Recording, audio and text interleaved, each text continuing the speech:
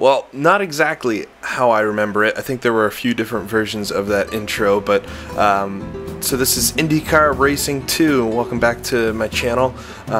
Something kind of different, and I had put up one video of this before, but figured, I don't know, I got the bug to do it, been watching some old IndyCar races again, and decided maybe to make a video of this old sim made in 1995 by the Papyrus Group at the time, which are now First and the iRacing folks. Of course, IndyCar racing in the early 90s in America was extremely popular, as popular as NASCAR today or F1 in many places of the world. And actually F1 at the time was kind of afraid that IndyCar was going to become more popular than itself. So unfortunately, for people that really loved IndyCar, they kind of shot themselves in the foot and split up. But that is a conversation for a different day, and I won't take that into here. I just want to enjoy this awesome sim. This was like my first sim that I ever played, and I raced this for hours and hours and hours when I was younger. Came out in 1995, like I said, and it originally kind of simulated the 1995 season. In the official version, there was no Indianapolis track, which is kind of surprising, but I think that had something to do with all of the contract issues that were going on. And I think this game was actually re-released in early 1996 as kart racing after the IndyCar and kart split. So it kind of has an interesting history. But this is IndyCar Racing 2 at its best. I have a bunch of extra tracks loaded into it and car sets and things. This is the DOS version of the game, and I'm playing it on DOSBox, which kind of emulates a DOS machine. So you're able to play these old games. It actually is working pretty well. It took me a little while to get my controls configured and the graphics configured right. Have a little bit of slowdown on frame rates when you have like the whole field in front of you. But other than that, I mean, it runs pretty great, and just getting used to how these old sims drive. Of course, 1995, this is before force feedback was a thing. So getting used to how that feels and having a wheel that's always kind of the constant weight, you have to really get used to listening when the car is sliding. So sound is actually very, very important. You don't get too much of a sense of like what your car is doing, but once you spend some time with it, it actually becomes pretty fun. We'll see if I can do a good job here. So I don't know if I'm going to dive into the menus too much, but so this is a car set I have downloaded for the 1994 IndyCar season. I've been watching some, I mentioned watching some 1994 IndyCar races, so I had just downloaded it. But there's, I mean, every year through the 80s and 90s is well represented, even into the 2000s. But definitely the early 90s is where this sim shines. And if it's something people would want to see, I don't know how popular this will be. Obviously, graphics aren't great in this game. Biggest problem is the resolution. It doesn't go higher than, I think it's 640 by 480, so it's really not good. But I think they're, it's early 90s, you can forgive it. And it's definitely major nostalgia for people that had played it. But anyway, like I was saying, if it's something people would want to see in like a Let's Race, I could do a career or something. I know everybody wants more Grand Prix Legends, and I'll get to it.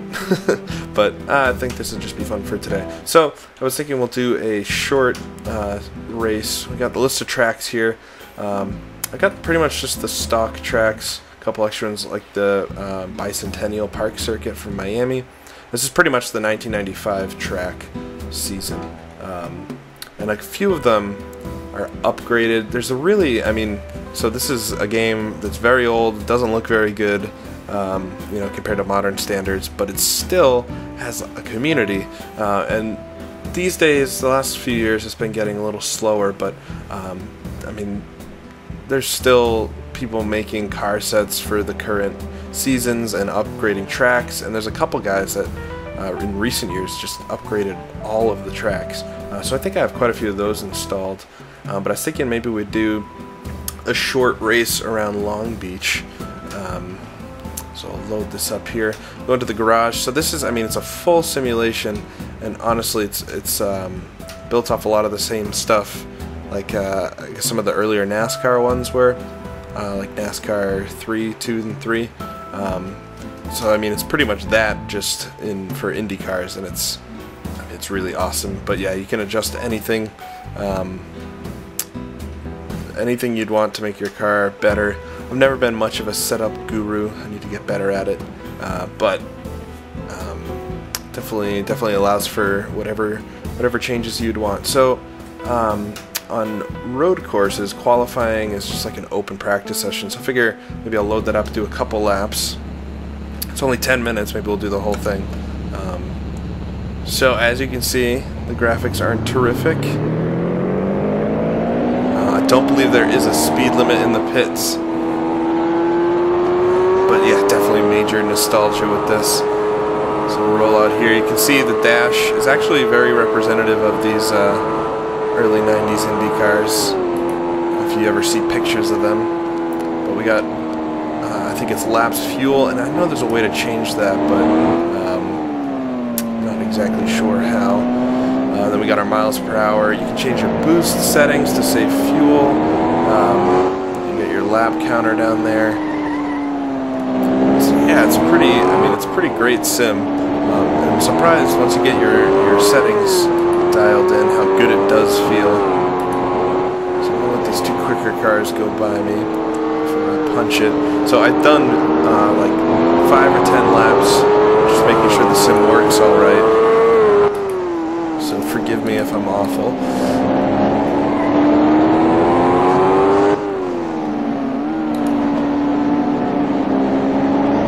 And I got the AI set up. I even remembered from, I mean, I probably haven't touched this really since the late 90s, and I remembered I used to run with the AI at like 95%, so that's what I set them to see if I have some competition here. Oh, getting a little squirrely through that corner. And I guess I haven't said much about the track. Long Beach, very famous. So I'm going kind of side by side here with a car, I think it's Scott Goodyear. Long Beach, very famous street course in America. Of course, I'm getting a little sideways there. Of course, holding the Formula One West Coast Grand Prix for many years. And when that left, when they moved on from their IndyCar, CART took it over and started running races, were very popular. And of course, after the series reunited in 2008, the Long Beach Grand Prix was to the schedule for both, and you always, I mean, even this past year, 2014, you can tell it's one of the best supported races, you know, besides the Indy 500 on the calendar. It's got full grandstands, it's just a big party, many support races to go along with it, so it's always a pretty cool thing. Still have around this track layout. It's changed a bit over the years. This isn't, I think I don't think F1 ran this layout at all, and it's been updated since, I think, in the mid to late 90s, added the fountain corners and stuff, so this is actually a much shorter version of the track than is run today, but not quite as long, or today's isn't quite as long as what F1 ran originally, so it definitely had many iterations. But Shoreline Drive, that front straightaway, that we'll go back on in just a second, and the final hairpin corner here. Final right-hand corner are two of the, you know, historic sections that have been maintained. Around the slower car here, so I am able to use my wheel with this. I don't believe it supports, you know, having a brake and throttle pressed at the same time. So I've actually just been using my right foot only for gas and brake, since you're not able to overlap. Just get around this lap. I'm going to try one flyer here, set my qualifying time. Now you do have, there are menus, so you can see different statistics about your cars and change your setup stuff. Kind of fill up too much of the screen, so I'll leave them off for now. And you get a pit board every time you go by. Kind of like in Grand Prix Legends, but you don't have to select it. It just comes up by itself, and you get all the info you would need. Your lap times and qualifying, I think. Alright, so let's try to put a good lap together here. Boy, we've blown the engine. So, it's one thing that's really easy to do. I think I probably over-revved it. When we go back to watch the video, we'll see. But once you get too high in revs, you do blow the engine. So much for that qualifying time. But I think I'd already turned a couple laps here. So let's look at the standings, how we were doing. Richie Axelson in 13th. Well, that's lucky.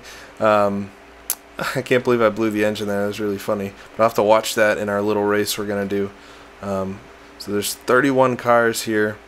So this is just the 1994 car set. So there's, I know you can make it more, I could make it more historic and have just the drivers that competed and stuff. But I figured just for now that'd be fun to do with just this group of people. So why don't we advance it to the next session, and we'll do the actual race. So I think it's just a 10-lap race, and we'll have one pace lap before, which can get a little hectic with the AI, but hopefully they're good, and then we'll try to make it through a 10-lap race here without blowing our engine.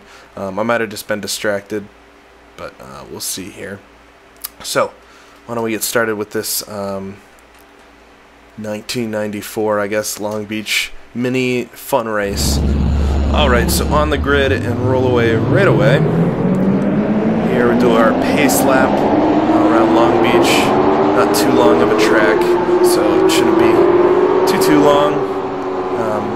Of course, in IndyCar racing, it's always a rolling start, or typically. I think they're trying to do standing starts now, and they're not going so well. But historically, IndyCar racing is a rolling start. So we'll just do one pace lap. I think in real life they do 3 or 4. But we'll just do one pace lap here and then get the green flag and hope that we don't fly into a million pieces into the first corner with all the other cars. The AI, although I think it's really good actually for being from 1995, but the AI does bunch up, especially in these opening laps and the pace lap. You have to be really careful. I also have to be really careful not to blow my engine. I don't think I could go much higher than 13,000 RPM. I shouldn't. So I just gotta remember to shift properly. For some reason, I've always had problems getting a feel for the shifting in this and when to do it. I find it really easy to blow the engine, as we saw. And I'll definitely check back the video to see if I was over revving it. I hope I was. So it wasn't a problem with my car setup or something, but we'll come through this final corner and we'll get the green flag and hope that everything goes smoothly here with this fun race at Long Beach. And the green flag. Put a little space so if we get a checkup like that. And we'll come through the famous corner here to get underway down into the first corner. Braking very early, hard on the brakes. Up the inside, hopefully pick up a couple spots. And give a tap there to the Pennzoil car. I think I have somebody to my inside. Rudimentary mirrors make it a little difficult to sense what's going on behind you. But yes, things finally getting single file as we'll come down to this fast portion in the back straightaway. Let her sing, make sure we're shifting at the correct spots. Braking a little early probably, but I'm not sure how far up the AI will be braking. So, and they're slowing down quite a bit here through the final couple corners. Very racy overall. We'll try to get a good run onto this front straightaway. Alongside here, that Pennzoil car. It's able to have a little more top speed. I think I had chosen the easy setup, so it might be a little heavy on downforce. So our top speed might be slightly down. Fighting here side by side. And cutting it close to the walls. Of course here, city street track, not much room for error. Able to get around him, and now we'll fly down to the back straightaway. definitely, once you see past the graphics, which were amazing for the time, but once you see past those, you can have a lot of fun with this sim. There's not enough IndyCar racing out there in sims. Running a little wide through the hairpin there. I was trying to make a move. I think it's Robert Boisel in front of me. I know some of the drivers from years past. Of course, I was a big IndyCar fan, still am, but I don't know all of them. So I'm going to the first corner, braking heavy again.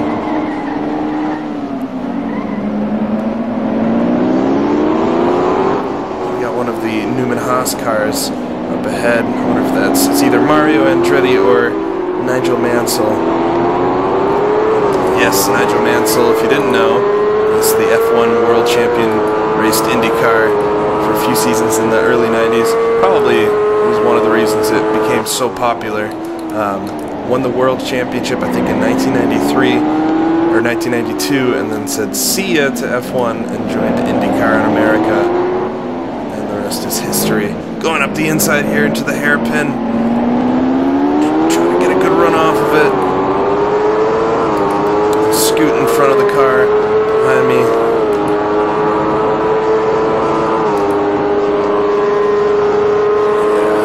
And he's coming back on the outside. Take a late break into the first corner.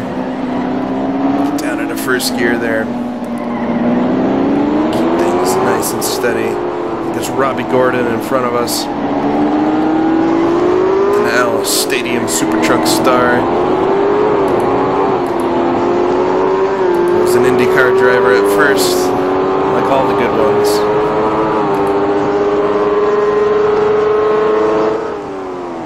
So we're doing pretty good so far. I don't think I really lost any spots on the start. I think I probably gained some, and now we're making our way up. I haven't really looked at the pit board as we're going by yet. Too distracted with the driving, making sure not to blow the engine. So let's take a look here. P11 with 6 laps to go. Not bad. See if we can get up into the top 10 here.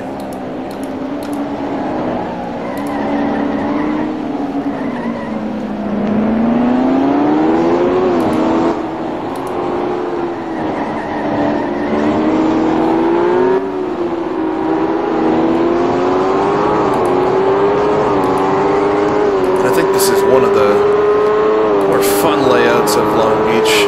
Super quick, not too many corners. I think it might have made it over technical these days with the fountain turn and stuff. Take some of the flow away from it. Try to sneak up the inside.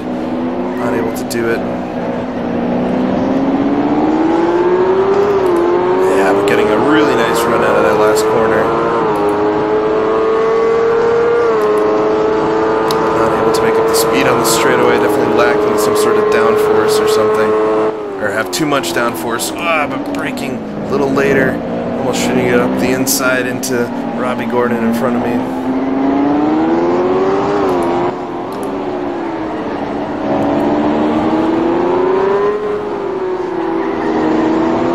I'm not sure how much fun this is to watch because you can't see the steering wheel. There's no steering wheel in this. That's one of the things you can see what I'm actually doing, but hopefully you still get a good sense of how much fun this is. Maybe I could set up, if people really like this, I could set up a real camera and kind of overlay my steering wheel over it or something.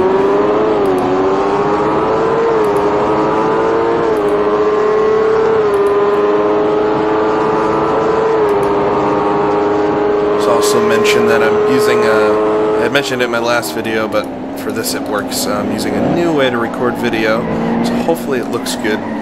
If you're watching this, it at least looks good enough for me to share it, but I really loved the quality of fraps. It just sucks up so much space. Videos for just a minute and a half are about 4 gigabytes in size, so very quickly you can run out of space, even though I've got over 500 gigs for video storage. Sometimes with the GPL stuff that was very close to not enough.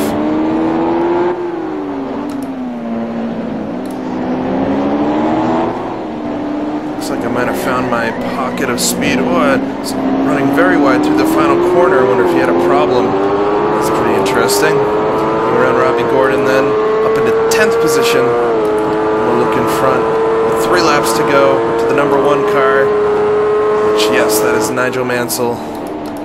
So we'll see if we can pull a little quick one here on old Nige.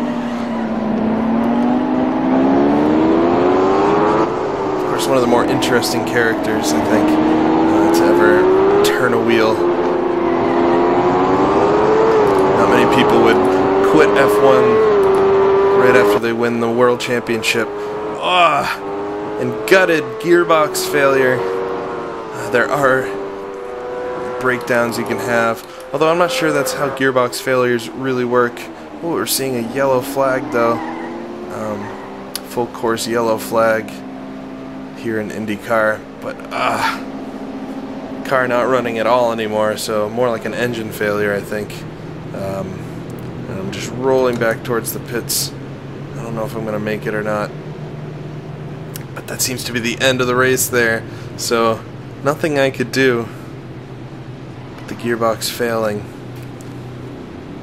And that is the end of the race for me. So we'll press exit there. Now, I'm not sure. Why don't we take a look? So we'll look at a replay here. You've got pretty cool replay tools in IndyCar racing. So we'll start back here or something. Just watch for a couple minutes, I guess.